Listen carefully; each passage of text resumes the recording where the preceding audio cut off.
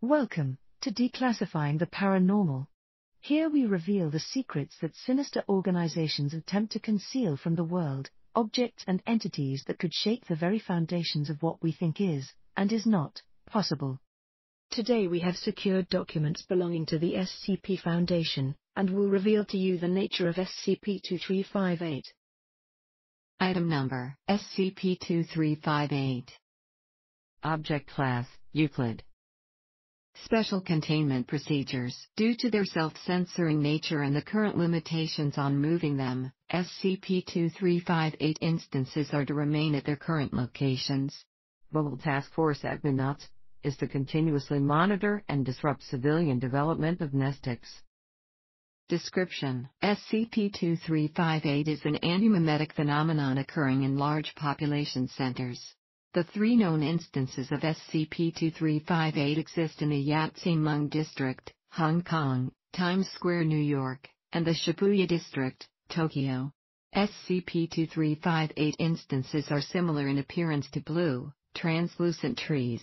SCP-2358 instances are effectively intangible, and cannot be perceived by individuals not under the influence of Class W or stronger mnestics. This inability to be perceived also extends to photographs and digital recordings of SCP-2358. Once a human being perceives SCP-2358, they will be subject to a series of mental effects. These effects take place in 4 stages. The time required for all 4 stages to occur can range from 13 to 120 hours. Initial exposure. Stage 1. Subject displays an increase in interest in SCP-2358, and may find it difficult to concentrate on subjects and tasks not related to SCP-2358. Stage 2. Subject claims to experience hallucinations of SCP-2358- like plant growth on nearby surfaces. During this time, subjects will attempt to increase awareness of or expose other humans to SCP-2358, often expressing mild irritation when this action is rendered impossible by the antimemetic perception filter. Stage 3. Subjects lose visual perception, claiming that the hallucinated growth is continually obstructing their view. Subjects may experience seizures during this stage. Stage 4. Subject enters a catatonic state and demonstrates heightened levels of neurological activity. Amnestic treatment has proven effective in slowing symptoms, but have yet to halt or reverse them.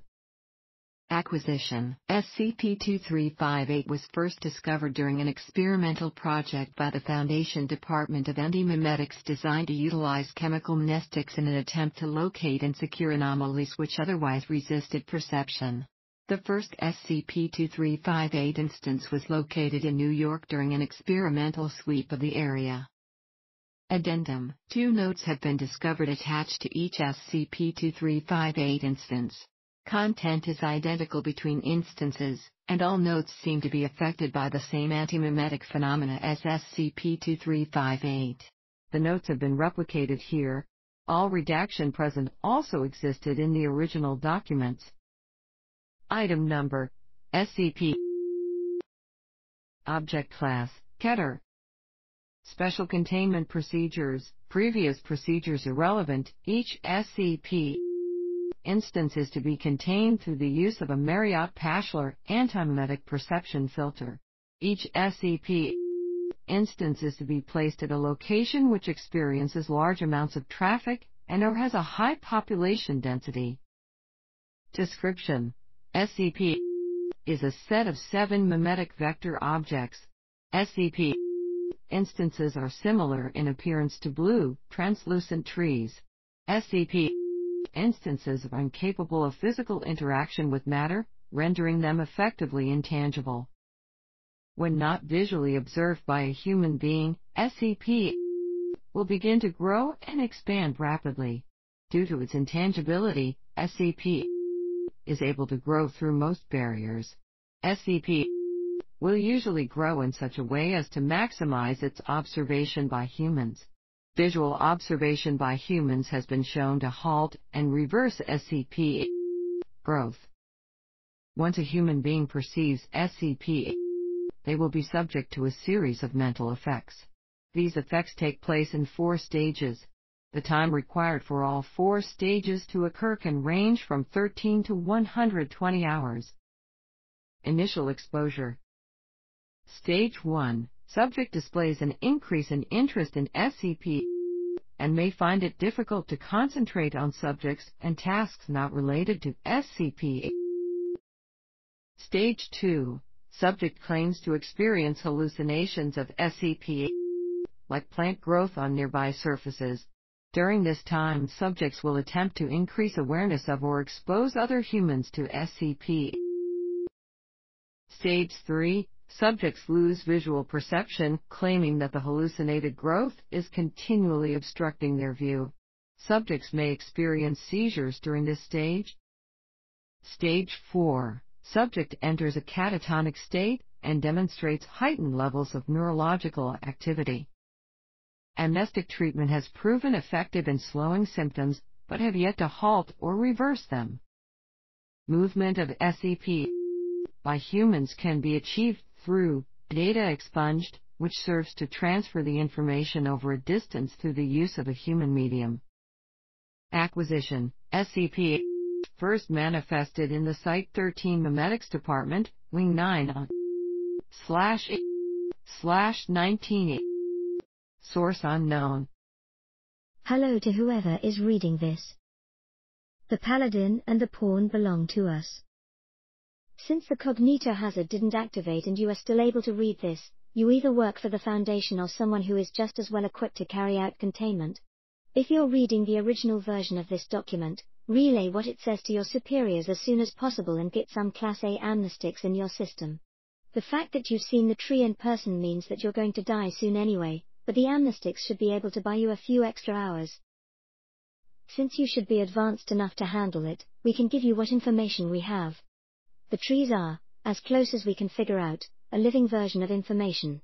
The information is drawn in through the eyes, where it is then transferred to the brain. Let it reach the brain, and it has a new place to grow. Cut it off too soon and don't let it reach the eyes, the tree starts to get bigger. This is where the Marriott-Pashler filter comes in. The filter attaches itself to a certain idea, in this case the trees.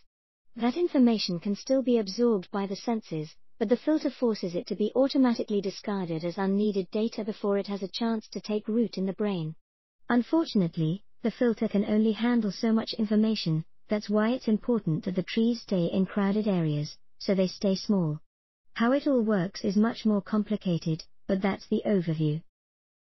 Feel free to have whatever expert on memetics or anti-memetics you like look this over. They should be able to confirm that the information presented correlates with the anomaly, and that the containment procedures are appropriate.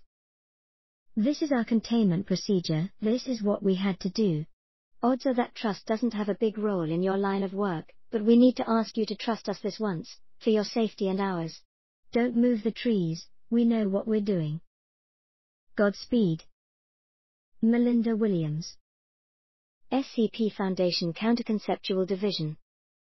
No records of Melinda Williams or a counterconceptual division of the Foundation are known to exist. No SCP object with a 4-number identifier which matched the description provided in the document existed in the Foundation database prior to the creation of document SCP-2358. Due to authenticity confirmation codes embedded in the documents and by majority vote of the O5 Council, SCP-2358's containment procedures are to take the documents into account until further information comes to light. Thank you for tuning in. We hope that you enjoyed this broadcast. If you did, please subscribe, like and share it around. If you have any particular case files you'd like us to cover in future broadcasts, leave a comment below and we'll get around to it shortly. Tune in again tomorrow for more revelations.